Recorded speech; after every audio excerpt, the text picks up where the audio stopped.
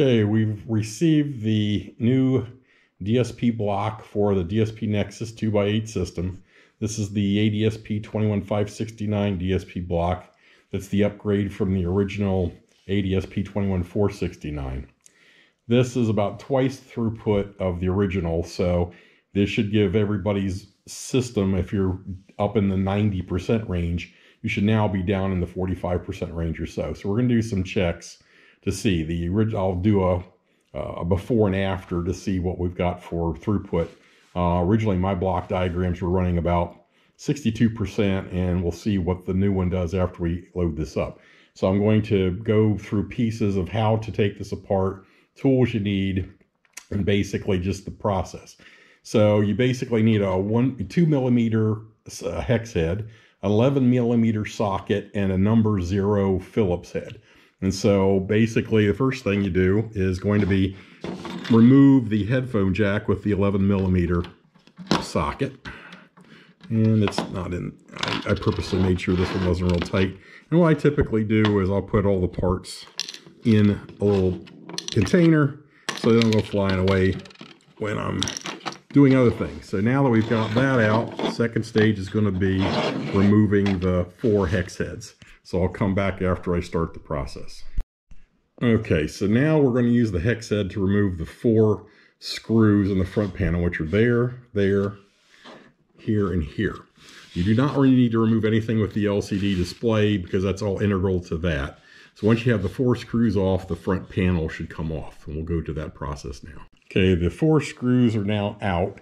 I'm going to take off the front panel, basically just kind of slide it off and then rotate it down. You'll see that there's a ribbon cable that's connected to the LCD front panel. That's basically for all the communications with the IR remote control and for the microcontroller talking to the DSP itself. So you can leave that attached. I'm going to now pull the cover off. Basically, it just slides out. Okay. And now you can see the interior of the unit. And so now I'm going to start the process. The dspBlok is here.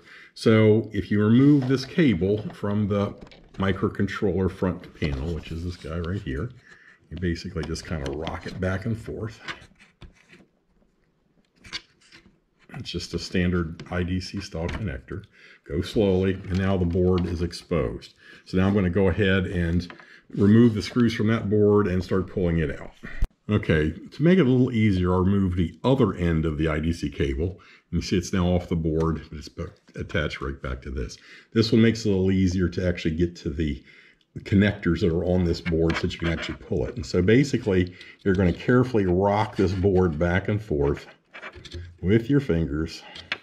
It's a little hard to do with the camera, but if you do it slowly,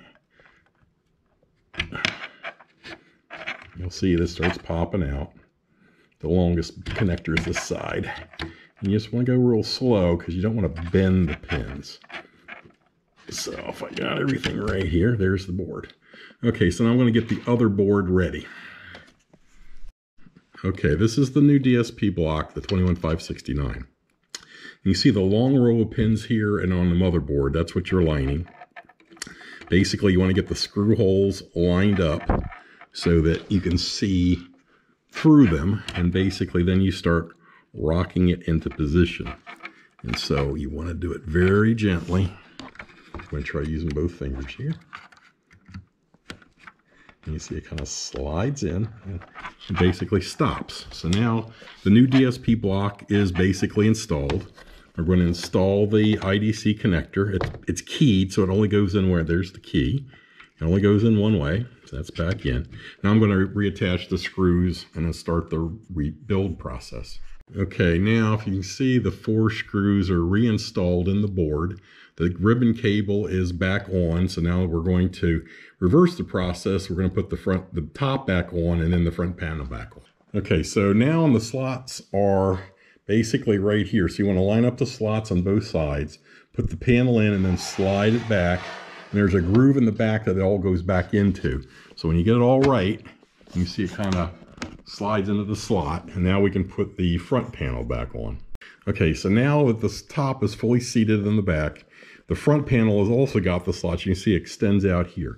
So the front panel, there's a slot in it too. So we're going to put that on so that it sits into the slot.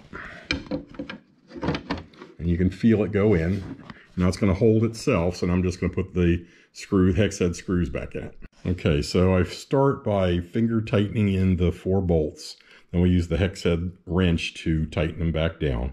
Then we'll put back on the headphone jack exterior piece. Okay, and last step for this will be all the 4 screws are just finger tight. You don't need to put any torque onto them. And now I use the 11mm wrench to basically tighten on the headphone jack. And again, just do it finger tight. No need for forcing it. And now your unit's back together with the new DSP processor. So I'm going to power it up and we're going to check it out. Okay, now we're going to power up the unit, switch in the back.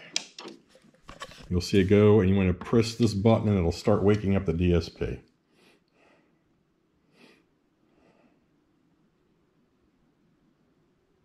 And your system's back up and running with the newest dspBlok.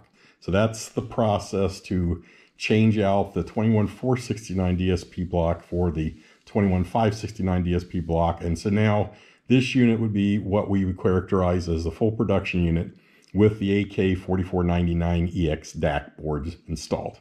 That's it. That's all you need to do. Now it's ready to program. Take care. Bye-bye.